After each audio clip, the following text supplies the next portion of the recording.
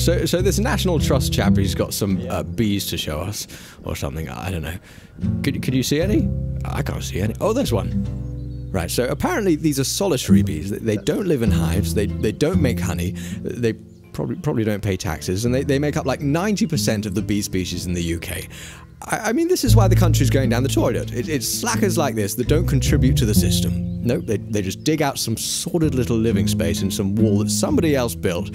I mean, the only reason any flowers get pollinated around here is because these little losers can't say no to a free snack. Anyway, that's quite enough ranting. Let's cream up and enjoy some of the more positive aspects of dear old England. And did those feet in ancient time walk upon England's mountain green? And was the holy Lamb of God on England's pleasant pasture seen? And did the countenance divine shine forth upon our clouded hills? And was Jerusalem builded here among those dark satanic mills? Bring me my... Oh!